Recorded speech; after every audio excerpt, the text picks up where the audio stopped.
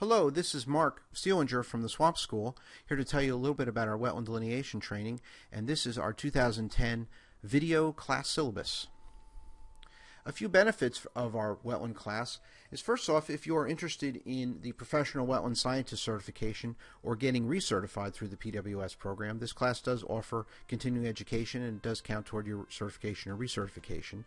It also counts toward the training requirements of a number of states that require certification. For example, Virginia, where you would have to sit for a test, and before you can sit for the test you must take our class or a similar class. If you are in business or want to get into this business, this class is an excellent opportunity to teach you the skills that you need to move forward with a program like that. And if you are looking for a job, this is an excellent resume booster, as employers are often looking for employees who have the training they need for the jobs that they're trying to place. Now, we offer two options of our class program. First off, we have the traditional program, with the traditional classroom program, which is basically 20 hours of classroom and about 18 hours in the field. And the nice thing about this is you can get it all done in 1 week. A similar type program is our online program. It takes about the same, about 38 hours total. Still about 20 hours of what we'd consider video classroom. You can work at your own pace, and we generally recommend you take about 5 or 6 weeks to complete this. This is a very nice, easy pace and a good way to learn the material. But they are both recognized by all of the groups that offer the certification programs, and our classes have been through these, many students from these have been through here many times. Now, the classrooms, there's 3 locations. We have NC State University. We offer that classroom class several times a year. We have in Columbia, South Carolina, the Columbia Conference Center, and in New Jersey we have the New Jersey School Conservation. And all these have the same basic 20 hours, 2.5 day classroom program. The New Jersey School Conservation, because we're in an extremely remote location, it also includes room and board. We actually have what amounts to a summer camp facility that we offer the class at, and this includes the lodging and the meals. Now, the online class is PC, Mac compatible. It's basically all on the web. There's no software to download. You basically need a standard web browser with a few extra plugins like Flash to be able to watch Flash video and things like that. You work in the cloud if you're into the new cloud computing topics. The idea is that all of your data, all of your information is stored on the remote server.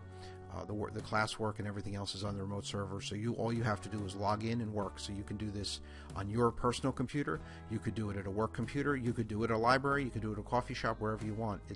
It's housed remotely, and you don't have to download anything. All your work is saved online and is backed up frequently, and it also bookmarks where you left off. So if you are watching one of the longer videos and you get a phone call, just log off, or just basically all you have to do is close it, and it'll pick up right where you left off. Now, as far as the course content goes, the course is based upon the U.S. Army Corps of Engineers Wetland Delineation Manual. It's developed from the old certification program. And while the certification program is no longer active, it does serve as the core, if you pardon the pun, basis for the program. It is a very good wetlands program that the Corps had developed in the early 90s and has been modified over the years to include all of the new changes and so forth, but at its heart it is still the core program. We do include discussions on the appropriate regional supplements. The class is not intended to be a regional supplement class, because this is generally an introductory class, and regional supplements tend to get more advanced. However, in New Jersey we do cover the federal manual as well. New Jersey has its own set of rules as far as wetland delineations, and they use the federal manual for delineating wetlands, and our class in New Jersey covers that as well. Now, quickly through the different types of aspects of the class, we start out with the introduction, and this is where we cover the wetlands laws, the U.S. wetland history, the rules and regulations, things about the Clean Water Act, Section 404, Section 401, more or less how the heck did we get here. So that's where we start off with. We roll into the Army Corps of Engineers, and why is it the Corps of Engineers? How did they get involved in this? What is their role? What manuals do they use? And what is this wetland delineation approach that they've come up with? So we cover some of that in this introductory kind of phase. We then roll into some of the aspects of the Supreme Court and the implications that the Supreme Court has had on the wetland delineation business. The Rapanos and Carabel court case was the most infamous one. It has significant impacts on jurisdictional aspects of wetland delineations. While a wetland may be a wetland, it may not necessarily be jurisdictional, and a lot of that is based upon the three most important aspects of any real estate, and that's location, location, location. So we have a little bit of fun with this, and we do cover a lot of the issues related to the Supreme Court. We then jump into the National Wetlands Inventory, and this is a classification system. We cover some of the things that you can do online, such as with Google, and also using the NWI Wetland Mapper. And as far as vegetation goes, this is the first of our 3 criteria. We address what is a hydrophyte, we talk about the different classifications of wetland vegetation, and we go over the sampling methods that the Corps wants you to use to document your wetland vegetation. For hydrology, similarly, we're going to identify what is hydrology, what are we looking for when we talk about wetland hydrology, what are the methods for identifying hydrology, what are the signs, so to speak, in terms of if we're not seeing inundation or saturation present at the current time, how do we know it might have been there? And finally, soils. Soils is the most intense topic. It's the one we spend the most time with. We cover everything from how to basically do a soil profile through what is a hydric soil, how to identify these different aspects of hydric soils in the field. We deal with the new Corps rules on soil identification, hydric soil identification, as well as some of the National Technical Committee hydric soil identification techniques. We cover the soil surveys and the online resources, and we cover how to do a soil pit, how to identify the soils, how to lay out a soil profile. So we're going to give you everything you need to know about soils. All 3 of these criteria are addressed in the classroom, and then the field application is demonstrated in the field.